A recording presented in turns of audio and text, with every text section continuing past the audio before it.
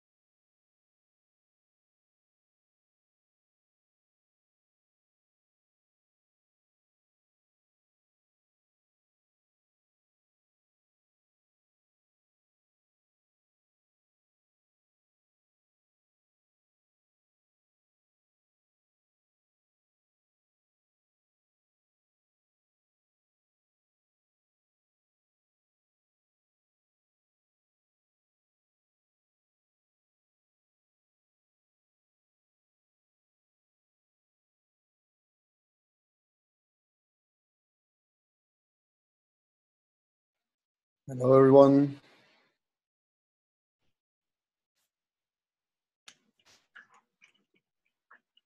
Hey. Okay, who do we have? This is me, Michael, Dan, Leona, Nick. We have Lorna.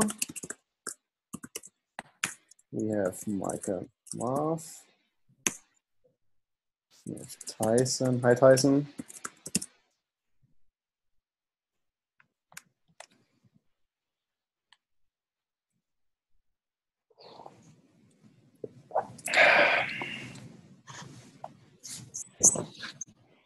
Hello.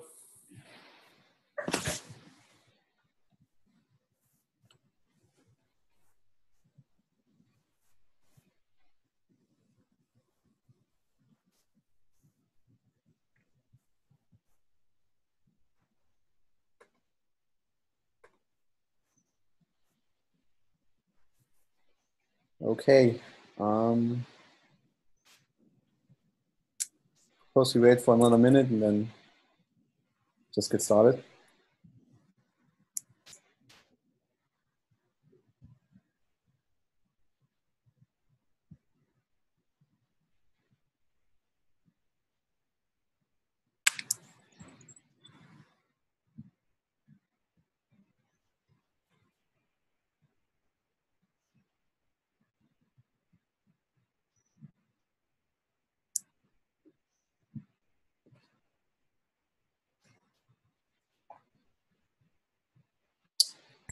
I just joined somebody named D Raw.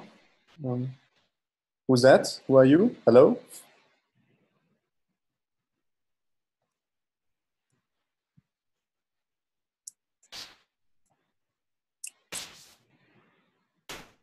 Okay.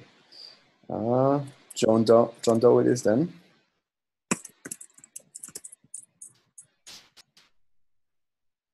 Right. Oh. Okay. He left. He or she left. Okay. Good. Let's kick this off then. Yeah. Welcome to the second bi-weekly OpenWhisk Tech Exchange. I was appointed to moderate this time, so here I am. And as I put it on the agenda, I wanted to start with a quick round through who's on the call. Now he or she is back.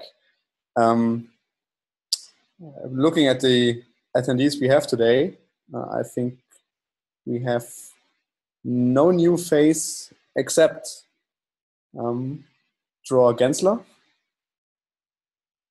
and Lloyd Roseblade. Okay, here we go. So we have a couple of new people on the call. Yeah, I guess we should we start with quickly introducing ourselves, at least to those two again, so we know whom we talk to. Do you want it, Ian? Sorry?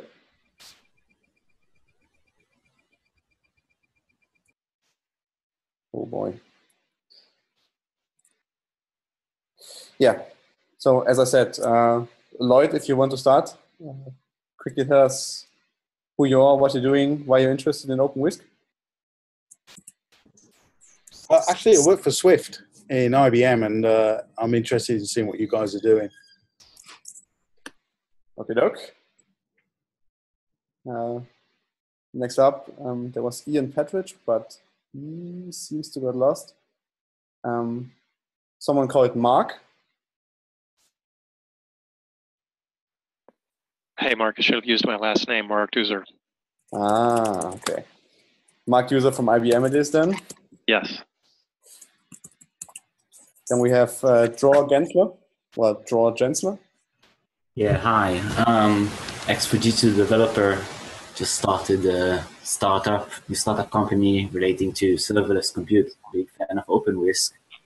So thought this would be a good opportunity to catch up with what you guys have been doing since I have last looked at the system 4 months ago. Awesome. Cool. Yeah, maybe for the rest, I quickly go through everybody. We have a couple of people of Adobe on the call. namely Tyson, Michael Marth.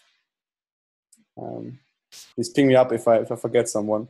And we have obviously a couple of people of IBM, which is me, Mark, Nick Mitchell, Vadim Raskin, Dan Levine, Michael Behrendt, Lionel Villard, and Roderick Rubber. And we have Lorna. Want to say something real quick? Actually, I'm an IBMer as well. Okay. Okay. I'm not an IBMer. Sorry, wasn't aware of that. Right. So, yeah, to shortcut this a bit, I just quickly mentioned all the names so we can get to our topics. Lost my own agenda. Here we go. So yeah, I wanted to quickly start with what's new, and at the moment I wrote the topic entry.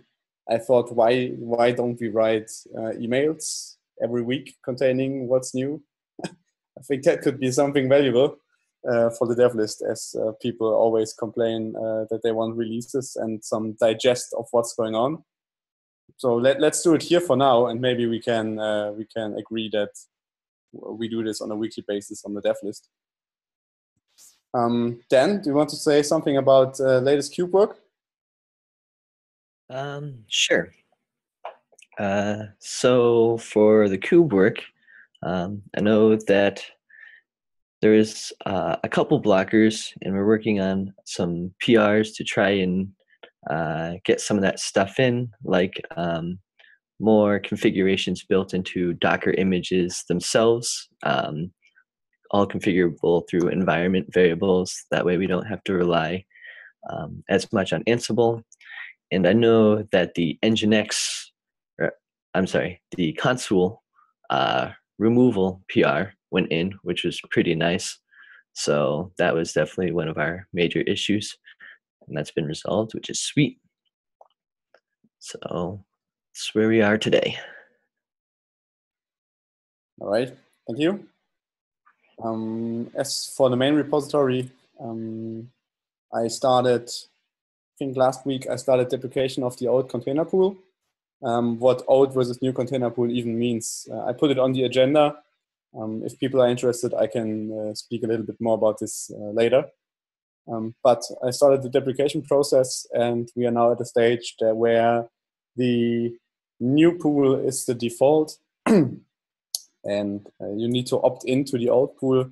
And in, I think, one or 2 weeks time, I'll completely remove the old code base to prevent confusion, because we had a couple of PRs now trying to fix something in the old pool, and we've been saying, yeah, please fix it in a new pool as well, and or only fix it in a new pool. So to end this story, I've started deprecation of the old pool. Besides that, feature-wise, I'm obviously probably only aware of my own features. I think PHP was already in the last time we had the call. If not, it's in now. And from my personal point of view, I added some admin features for namespace specific limits, which is great for if you have a hosted version of OpenWhisk and you have a multi-tenant version where you have users paying, you can lift their limits if they ask you to. That's a feature. The feature is great in use. So it's in now. Anybody else aware of something cool and fancy that we added in the last 2 weeks?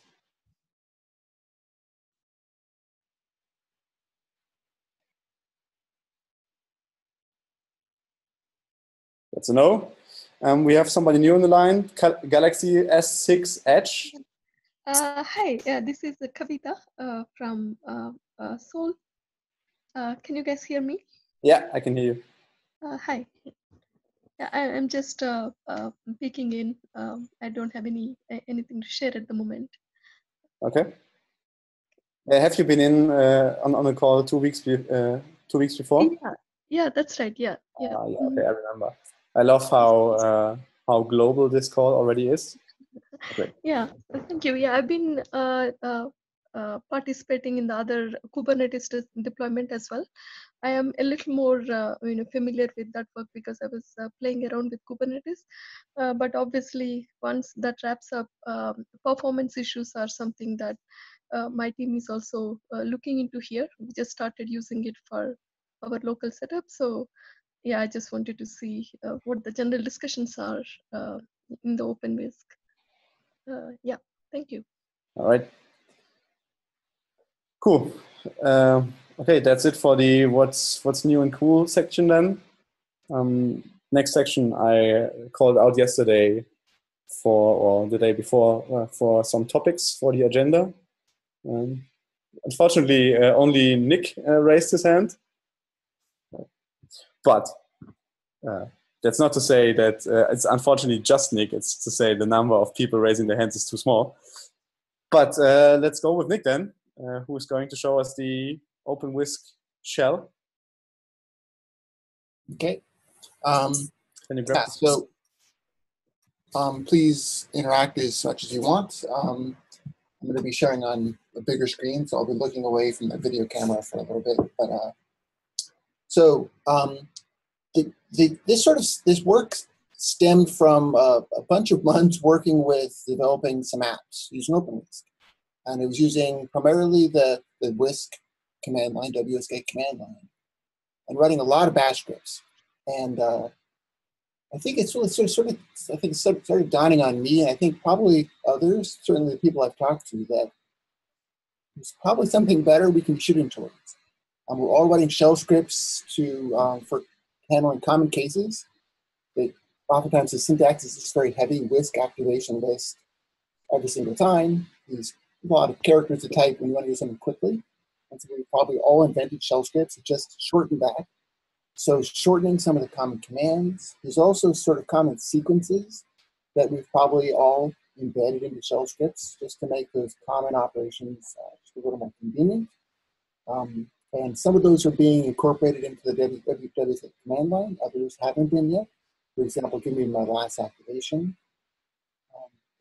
But just beyond sort of the simple stuff, there's sort of a lot of larger picture items that also require shell scripts, even longer shell scripts. For example, if you want to create a web page, you can do that now with the web action support that we added, I think, a couple months back now, 3 or 4 months ago. But you need some shell script wrappers around it to make that actually work.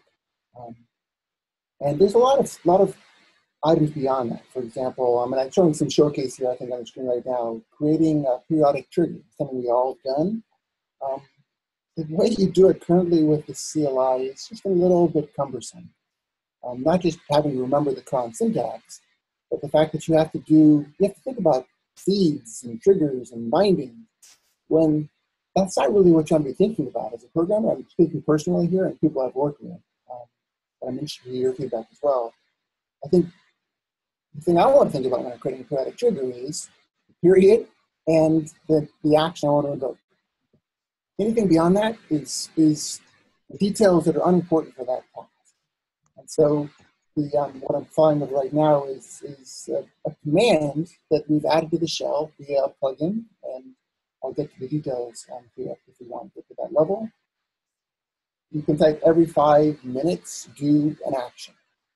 And that's sort of the level that I think I'd like us to be aiming towards. That if there are common tasks that are atomic in that sense, I'm creating a periodic rule, and I don't want to think about writing a shell script to script out the 3 or 4 lines it'll take to make that happen, not to mention all the low-level details that I have to think about to make that happen.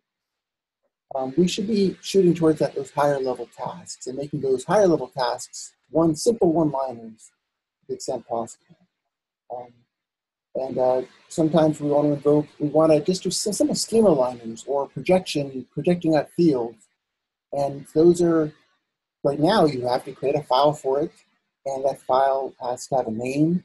It has to sit somewhere, and you end up with a mountain of little files floating around doing, for a larger project, all doing simple tasks like these projectors or aligners or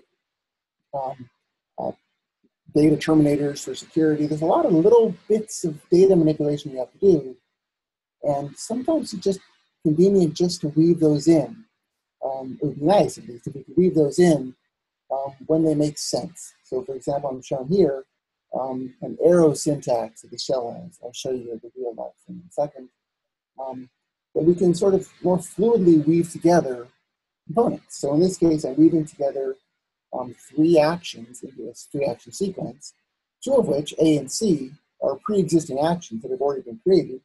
And the middle one, B, I haven't yet, but I just want to weave it in. So I can just name the file in the middle of the sequence. Or I could take this X arrow X, which is just the Node.js system echo action in Node.js. I could have woven that in to the middle of the sequence. Or whatever, as a silly example, what if it was a package action, for example, I wanted to say, first do A, then project out that this one field from the response of A and pass that to C. With the WSAFE command line, I'd have to make a file for that, I'd have to name it. And it doesn't really belong on its own. It's really part of the sequence. And so that's just a general flavor of what we're trying to shoot for with the shell. And so the last bit that I'll show you via video, we'll just mention briefly, I'll start the video up, is being able to get some simple visuals. So what I did here is I created an action. The syntax is up for argument. If you have a better syntax you want to propose, I'm totally open to it. The syntax that I aimed for here was basically a Node.js, as close to Node.js-like syntax as possible. In fact, this actually is Node.js syntax, but it's a shell command. So I said, make a new action called demo, and the action is just an macro action, so I have to keep it simple. And I executed that command, and with the WSK command line, you could just get back OK. You don't get back any details. If you want to see the details of what you just created, for example, what the default quota is, and confirming that the source was communicated directly to the back end, you have to do a get. Or you have to do a whisk-v to see the output. But in either case, the output you get back is JSON, which you either have to pass through JQ or just parse in your head. And so the second main aspect, beyond just having sort of a better syntax and higher level commands, is having some simple but high impact visuals that you can very quickly flip between those modes. The Linux OpenWhisk does have some graphical elements, but personally, I think people I've talked to, it's a big mode switch to be in the CLI and then go to the graphical console and have to log in again because you don't do that often. It's a big mode switch. And so for something simple, you just want to look at just some simple renderings of the JSON output. And so the thought here is that I want to keep the graphics as simple as possible because graphics are expensive to write and maintain, but we need some graphical help because JSON is just a real bore to parse in your head. So on the right, I call it the sidecar. It flew in from the left there. If you saw, I'll go back a little bit of time here. After I created it, I hit return, the sidecar flies in, and I can see what I created. The next thing I do is I want to invoke it. What I'm trying to do for this Hello World video is to give you just a simple sense, and I'll do a more complicated example in just a few minutes, but a simple sense of this creation process of creating, validating what you created, invoking, and then iterating, and then crafting larger constructs from them. So you're building up from something small to something which you more complicated, which you actually need. So the next thing I want to do is I want to invoke it. And another big tedious aspect of using the CLI is just how you're repeating yourself all the time. And that's why one of the reasons we invent shell scripts, all of us. And so in this case, I just created it and demo this little gray text is signifying the current selection, which of course you can see on the right as well. And if I want to invoke it, the way that the shell has, all the shell commands have a notion of implicit entity context. If you can name the entity if you want. I could have said invoke foo, but if I don't name an entity, it'll use, if it exists, it'll use the current selection. So I can invoke it, and I didn't have to name demo, which is handy if you have a big complicated name. You end up doing a lot of copying and pasting with the WSK script because you want to use longer, meaningful names, but you don't want to type them in every time. And so in this case, I don't even need to worry about any of that. It's just the default implicit part of the context. So I invoked it, and again, I didn't have to parse any JSON in my head. I got the output on the right in terms of execution time, in terms of the results, in terms of the timing information, in terms of billing in case if you're using something like Bluemix or whatever platform that actually imposes some charges. Then just to show you that we can actually use the WSK syntax if you want, and I could have created entities the same way. So I can do with activation list, and I get a list. In this case, I did it in 2 columns. It's low major in this case.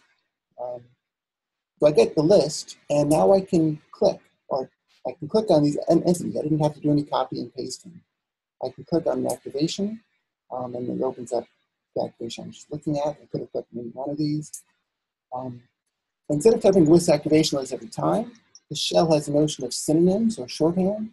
So activation, dollar, that was a syntax, a shorthand that seemed to be meaningful to me. Those are the build elements. And it's so common, I wanted a single letter abbreviation for it. So dollar is the shorthand for activation, and LS. Figured why we should just, since we have, maybe we can use a bit of the folder metaphor from the Unix world and use some of its commands. And you'll see with longer videos how LS and RM, a lot of these commands already have, at least for Unix people, already have a well understood syntax. So $ls is just a shorthand for the with activation list. Again, I can click on one of these elements. The escape key, by the way, I'm using to toggle open and close a sidecar. So now I've created something that seems to work, and I want to compose it into something larger. So in this case, I'm using the single arrow notation to sequence together. I'm making a stupid example here, but I'm just keeping it simple to start with. And so I created a sequence. So now I do some simple visuals. Again, that's the order of the day here. Simple but high impact visuals. When it adds a lot of value, I'm willing to invest the effort in visuals because some of this helps quite a bit.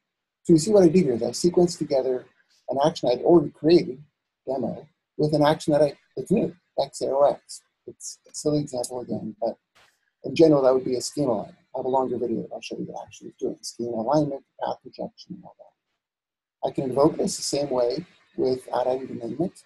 I got my sequence back. Last thing I'll show you in this simple video is a big need for viewing activations for sequences. So sequences are really a tree of activations. And it'd be nice if we had some tree visualization of what went on. And so that's what the tree command does. Tree command basically just visualizes the execution tree of that sequence. And it'll work for nested. So if it's nested more deeply down, also the tree view will show you that. So I'll create an example of that in a second. Just showing how we can go back in history in the shell and click on anything that was previous in the command history. So we can sort of just explore the space pretty flexibly. There's a lot of these shorthands I think we've all invented shell scripts for. Another common one is that whenever you start using sequences, you end up with a lot of activations. And it'd be nice to be able to distinguish between the rootmost activations and all the low-level details. And that's what the roots command does. The whisk activation roots will list just the rootmost activations. And since that personally is a super common, that's the most commonly used command for me, I invented a super duper shorthand for it. We can, of course, argue about what the shorthand should be, but this is mine. So $, will list only the rootmost activations. You can see here the low-level details went away. I think I'm going to scroll up in a second to show you that. And demo, all those things went away for the sequence. And I can see this topmost ones. There's a notion of command context there. So, and that's one of the ways we can abbreviate some of the commands. So I just did a CD to change back to the home context, which is actions. I thought that would be useful home context. Now I'm going to make a nested sequence. So I'm sequencing either that sequence with something else, some other stupid echo action. I just wanted to show the nested trees. And again, I invoked that without having to name it. And the tree view shows how we could have a nested perspective. So that's the hello world one. Maybe any questions, or we can leave it here if you guys are all bored. But I also have a longer video showing something actually real and not hello world.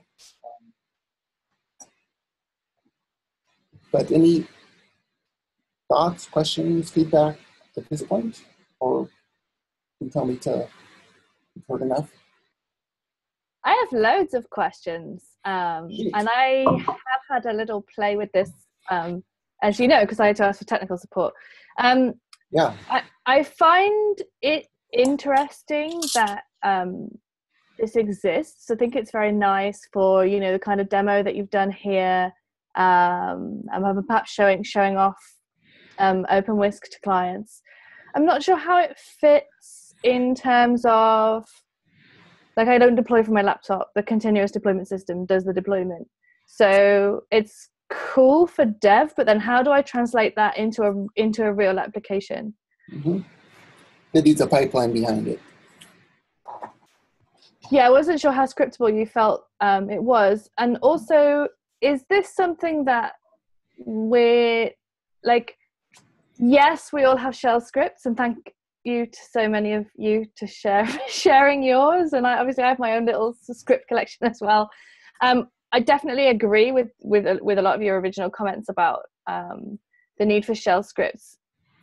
I wonder if anyone, definitely including you, Nick, but maybe everybody else, has thoughts about working on an alternative tool rather than investing in the Whisk command line, which already exists. Mm-hmm. I personally have mixed feelings about that, and so I'd like to kind of just have a bit of a discussion about that side of things, about moving away from kind of the scriptable open source tools that we have. Well, firstly, I think our hope is to open source this in the near future. We just have to clean up a few loose ends on our side. So I think it's not so much an open sourcing issue.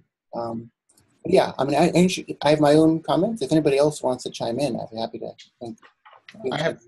I have one quick comment, and I see Lionel's on, so he may want to raise this. But I think one of the goals will be sort of duality. You can, whatever you develop in the Whisk shell, you can say export deployment script, and it would give you essentially a scriptable shell-based, old school CLI-based script that then you can use as part of your continuous development and continuous integration testing, etc.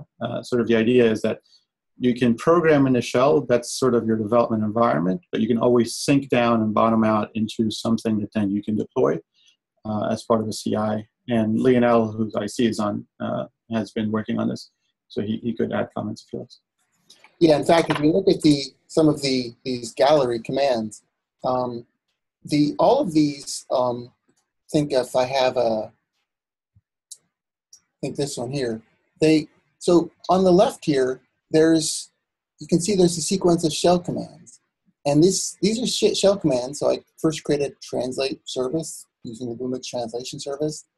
Then I sequence them together. I sequence a request to the Google API with a path projection, with another service call, with another projection, with another map of this translation. So, and then I do another command. So this is a script. It's a script of Whisk shell commands as opposed to a script as you might see on the left, which is a script either of Node.js code or of Bash shell. So it's undeniable that we need to have some level of scripting because there's not going to be one command, one shell command that just does everything. The goal of the shell is to take the meaningful high-level atomic tasks and make those one-liners so that you can have a simple script, much simpler syntactically and much shorter, that accomplishes your deployment tasks. And so you can actually take these, you can actually copy this to your clipboard and go over to the shell. This is actually a live shell, and paste it in. So that's step one. So the shell does understand multi-line paste. But then once we have that capability, then making it so that you can execute the REPL outside of the context of the graphical elements is a pretty minor increment. It's it's on the to-do list. We just haven't gotten to it yet.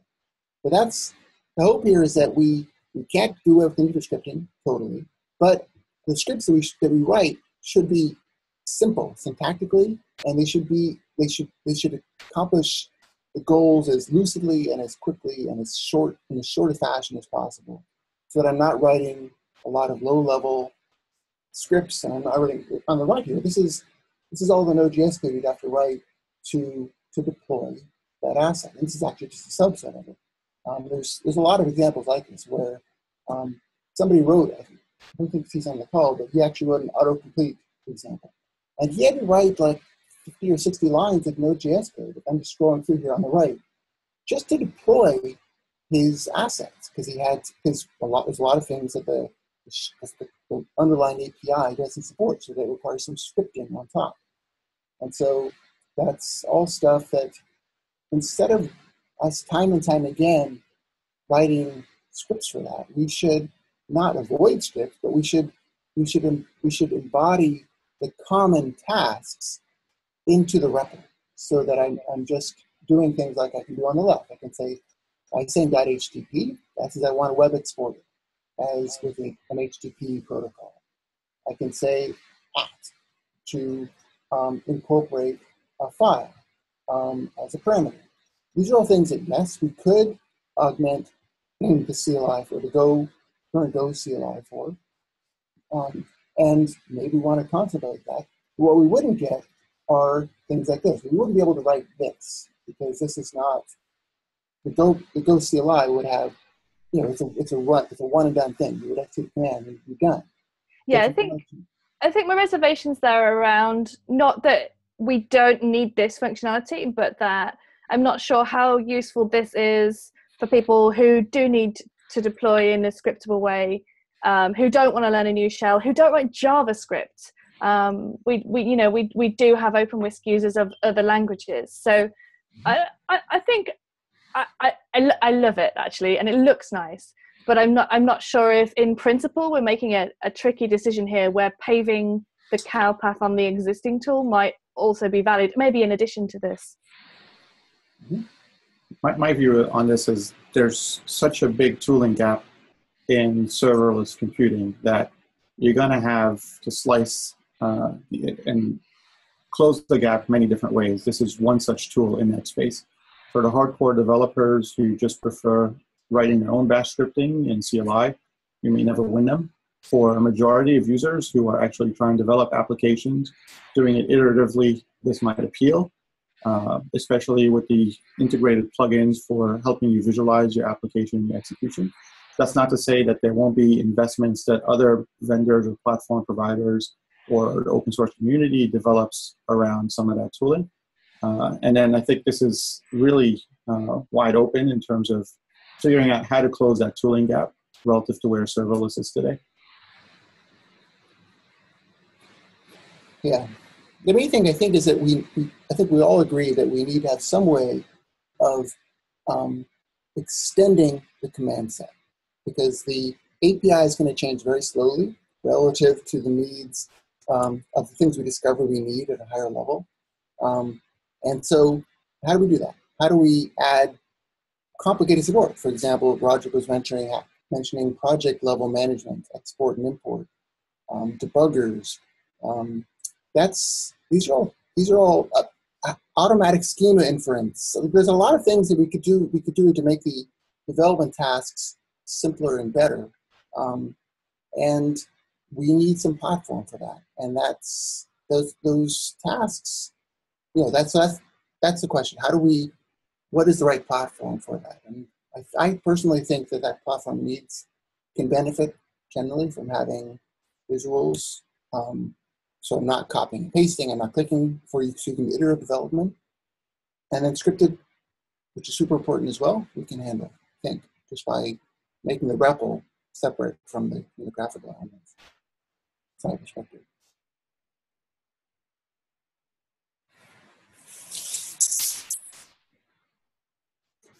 All right. Thank you, Nick. Yep. Pretty cool tool. I'm seeing in the chat we have a couple of inquiries on topics, so I will push my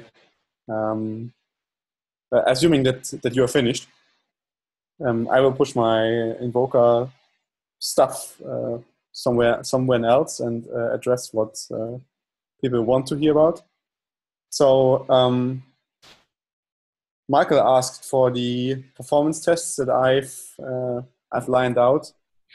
I don't know how long before, but I have a personal. They're still in my personal repository, and we probably want to converge on some strategy that's the official way to test OpenWhisk.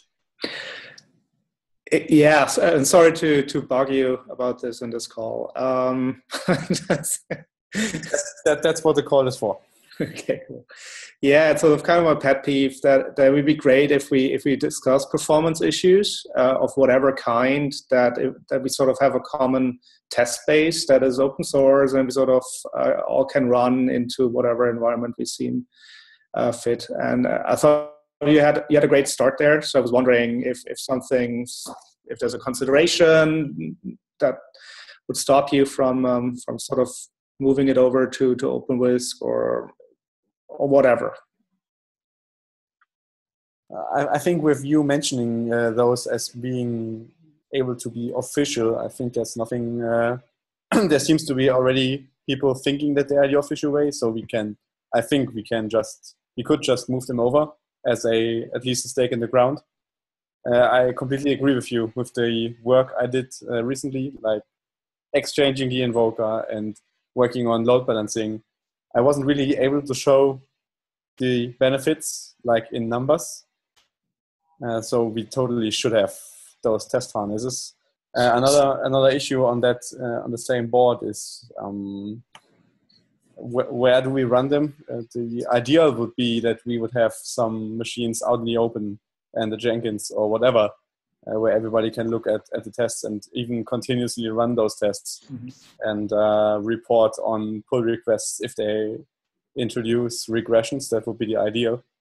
But I think we can take this incrementally by starting to, as you said, move the repository to official Apache.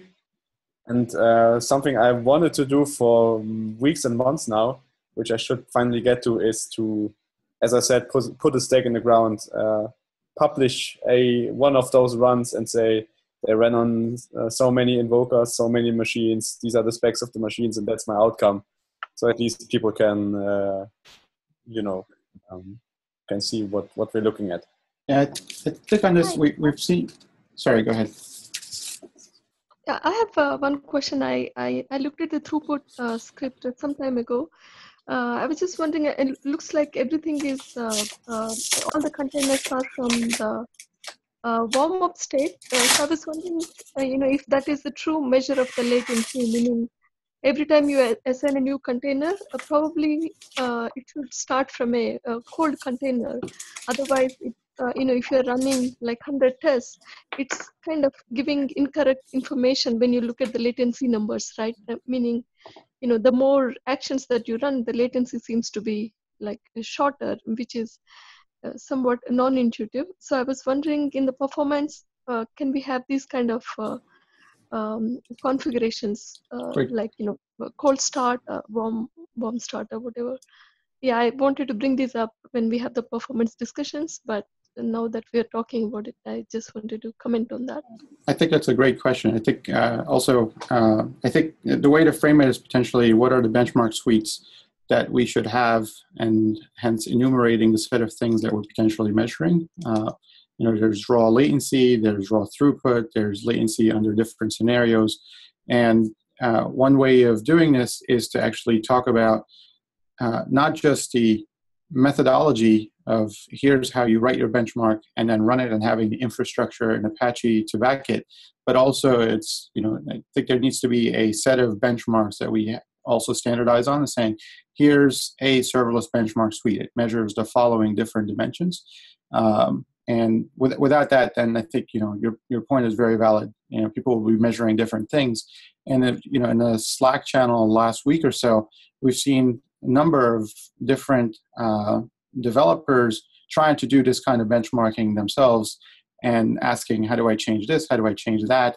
And reporting their numbers and working through some of the issues there. So having a consistent way of saying, here's the benchmarking testbed, here's the methodology, you execute it, automatically reporting even, and querying all those numbers might be a nice thing.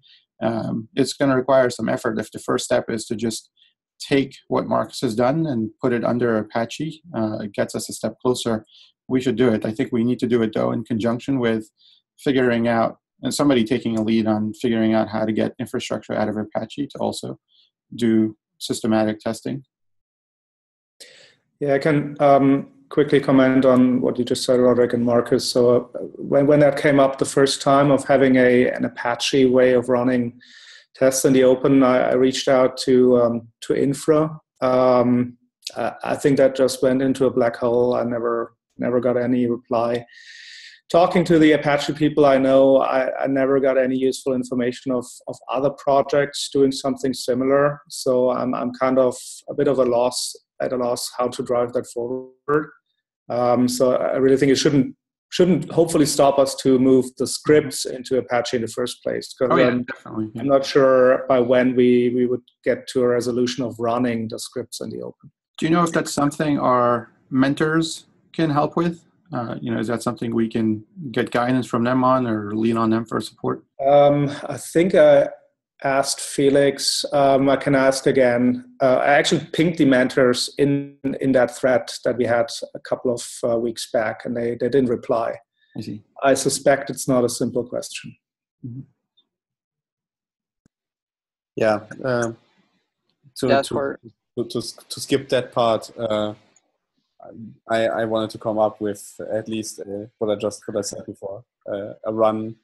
Then maybe it's not openly available, but at least it's specified, and we tell people on which hardware it runs. So it's at least a start.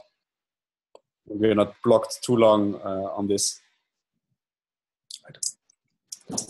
One thing which is, from my point of view, crucial to an aligned and standardized strategy, though, is agreeing on some framework.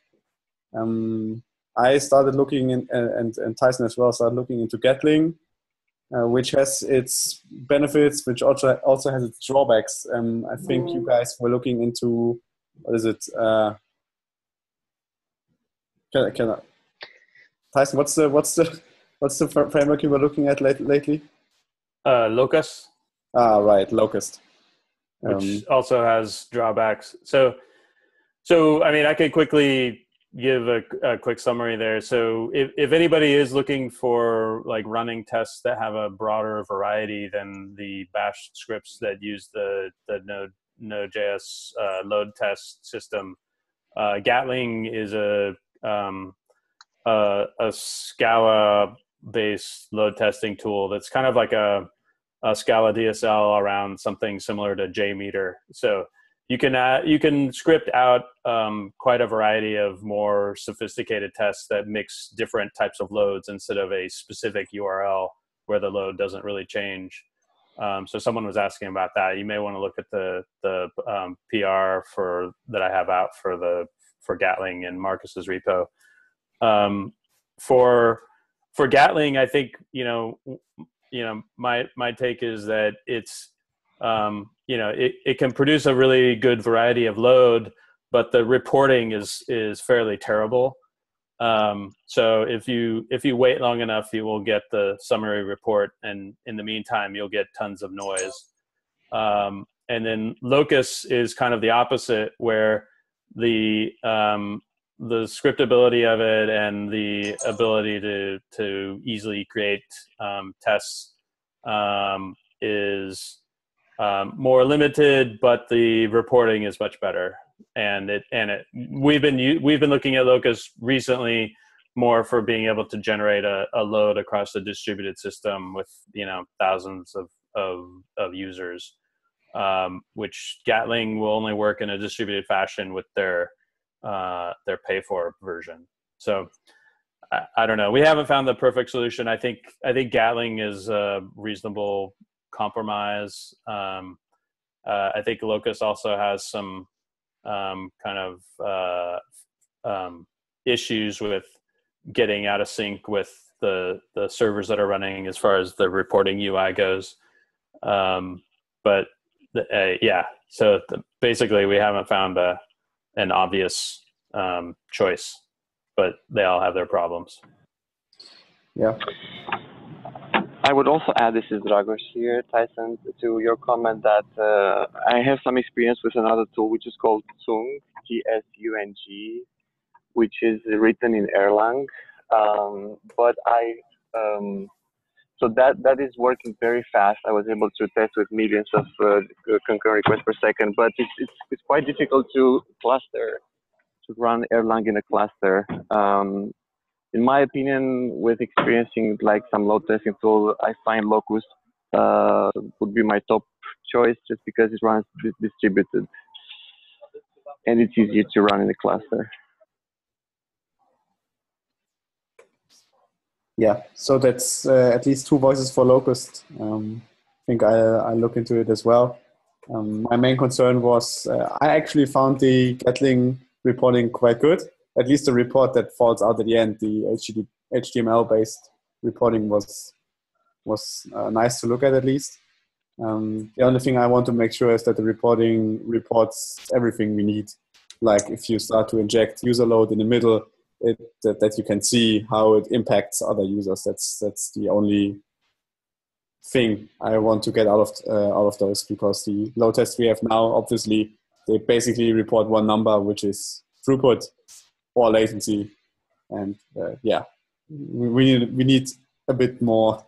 We need to be able to look into it a bit deeper. That is interesting. I mean, Gatling does give you better time-based views than either the current load tests, or Locust only gives you kind of a summary aggregate as well. So, yeah, I don't know. They're all terrible.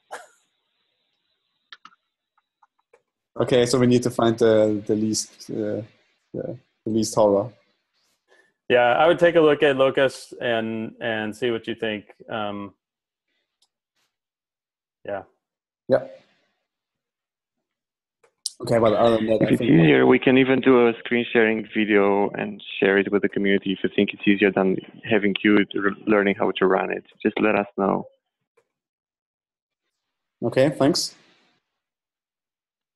Is there then, so one outcome is we need to move the repository to Apache. I guess Marcus could just do that, and then if we're going to change from one framework to another, then that can just be done with pull requests. Yeah, and really, I think this may be the type of thing that one size will not fit all from their deployment point of view. So I would almost think it would be useful to have anything that people experiment with, just add it to the repo, and we can. There's no reason we can't have like a variety of different types of tests. Makes sense to me. Implemented with a variety of different frameworks, and ideally, we can produce reports from all of them. And however, I think just getting one of them to run on a regular basis will be another kind of hurdle that we don't have a good answer for right now. Yeah, I agree. I think as long as we standardize on here's the end things that every one of these frameworks should measure, and so you should have basically a benchmarking suite. Then you want to implement it in Gatling or something else, up to you. But at least when you're reporting performance, here are the things you should be reporting. Right. Yep, makes sense. Over time, this might then even converge to something we agree on. If we experiment with different ways. Okay, so I get it moved to the Apache organization, and then we can take it from there. I will merge your Gatling pull request probably. All right. And yeah, let's see where we get. I guess for in terms of writing benchmarks, I guess the dev list and all pull requests will be sufficient for now. I mean, as it was already pointed out, we are only measuring pretty basic stuff currently, so really everything that you measure on top of that helps. So there's no reason to be hesitant right now.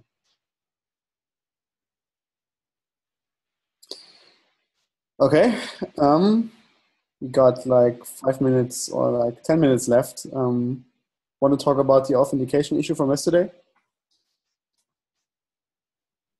Sure. Logic, you want to? I think Dragos volunteered. Is Dragos even around? I'm sorry, I lost you for a little bit. So what was the question? Oh, maybe, sorry, I'm looking in the chat. It was Tyson. He said, I'd like to chime in on authentication issues. Oh yeah, sure. So Dragos, we were just going to talk about the authentication discussion that we had in Slack yesterday. So I think the basic issue is providing a different set of, or a way to extend the authentication workflow that the Whisk command line client uses. And I kind of view it as a couple of different changes. And I know, I think Roderick, you pointed out the cert authentication PR that's pending. And I think there's similar requirements for making it extensible, but that basically there would have to be some changes to the CLI so that the authentication headers that the CLI uses are based on the deployment configuration. And you could either explicitly set those using a different parameter for the CLI. So instead of just having whisk auth, have whisk -- basic auth or whisk -- bearer auth, or however the arguments are formatted. I don't have a strong preference for that. So that the CLI could explicitly choose which authentication header gets added to the HTTP request. So changing the Whisk CLI would be one aspect of it, and then at the server side, making the authentication implementation pluggable, so that for example, I think in the PR for cert authentication, the way that it was added is that it checks for it still tries to check for basic authentication, and if that fails, it will also validate a cert. But instead of doing that, what I would want to do is have an explicit configuration that says this deployment supports basic authentication, or this deployment supports JWT authentication. And for those specific implementations, there would probably be some, implementation specific configuration. So, where are the endpoints, or what's the approach that I'm going to use to validate the JWT or the cert or whatever is embedded in the request. So that's, I think that's it in general. And then separately from that, we kind of also added on another topic, which is, instead of implying that you need to use, specify the auth parameter in every Whisk call, or call Whisk set property to set up your Whisk props, that it could be simplified a little bit using a login command, which would also be based on how the deployment was configured. So if you call Whisk login with, it's using a token, you would be prompted for a URL that would actually help you generate the token. So is that a good enough summary, Dragos?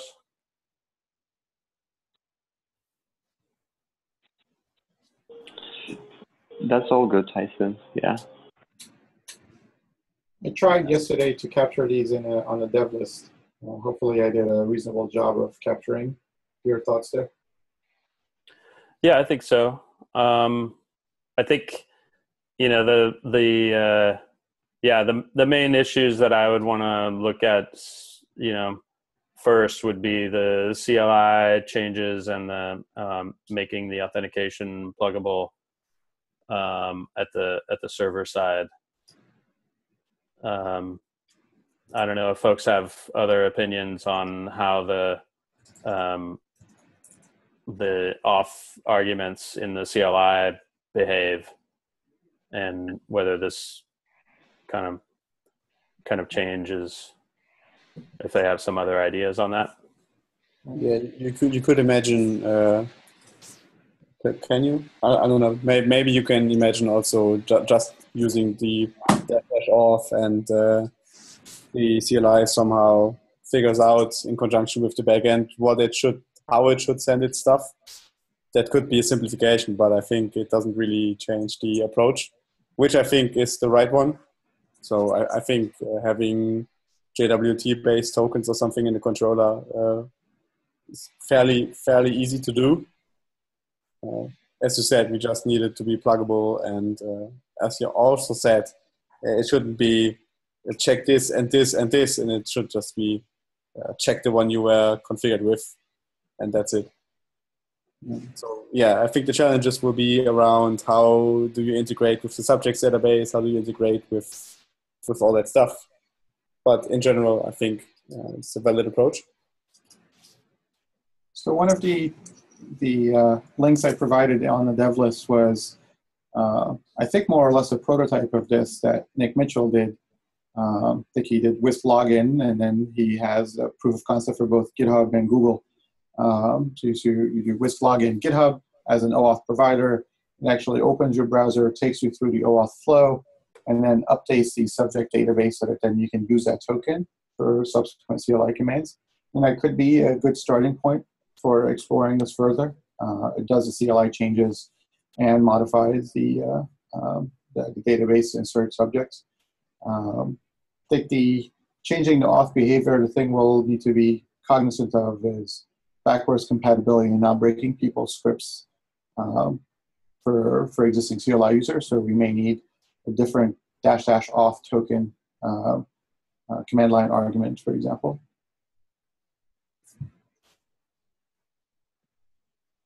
Yeah, I think this is interesting. I haven't had a chance to look at his pull request, but it's not a pull request. It's a branch. Sorry, it's a branch. Yeah, it's a branch he played with. I mean, Nick, you can talk about it. I guess I shouldn't have to. Yeah, this was about 6-8 months ago. So it's stale in terms of, I'm sure the CLI has changed quite a bit. It's no longer in the repo anymore. But the basic structure was there was a CLI change to add Whisk, login, and then you gave the provider, GitHub or Google, was the two I added support for. And then on the back end, I added a container that and the controller would pass certain requests, this login request to the container, which would then do all the work of acquiring a subject and adding an auth key and all that, and then it would hand back that key. The login output of that request would be the auth key. So it was working, and actually I wrote tests. There were tests, back-end tests against the CLI, which took a little bit of work, but it's not quite complete. So, and it's of course stale. So I would leave it to your judgment as to whether it's whether it's a good starting point or not from a code perspective, but at least from a proof of concept perspective, hopefully it's of some value. Yeah. No, I think that's helpful. Alrighty. Do we have any steps to take from that, or is it just general agreement that this is doable, and somebody will look into it? I think that last one, I think we agree it's doable, and I think if anybody gets time sooner than later to look at this, that the branch of Nick's would be a good source of inspiration at least, and should advertise on the dev list if they start to look at it, so that nobody starts duplicating. Alrighty. Great, we're on top of the hour. One inquiry, who wants to moderate the next one in 2 weeks' time? Somebody not from IBM, maybe? Tyson, I still got your face on my screen, so I'm looking at you. Okay, yeah, sure. This is Wednesday. In 2 weeks' time. Yeah, 2 weeks. I'm just double checking my calendar. Yeah, I think that should be fine. Alrighty. Then I tag you at least. Yeah, it will be the next one. Sure. All right. Thanks everybody for joining. Can I ask for some help setting up a Zoom meeting? Sure. I hope that Matt will be back. I think if he's on, we can always use his room, I think. Yeah. Okay. We'll talk in the meantime. Yeah. Yep. All right. Thanks everybody. Have a good one. Thank you. Thank you.